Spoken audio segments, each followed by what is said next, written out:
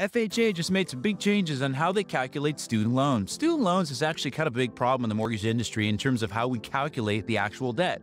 A lot of people are on an income-based repayment plan, and depending on the loan program, that payment that you're making, which is a legitimate payment that you're making to your student loan, is not the payment that we have to factor in when we're qualifying you.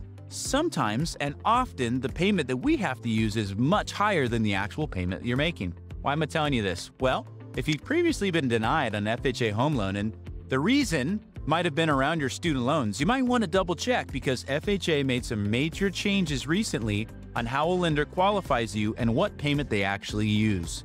It's significantly lower. It's almost half. Keith Collins, Movement Mortgage. Hope that helps. Have a blessed day. Drop a comment, share the message. We'd love to help. Take care.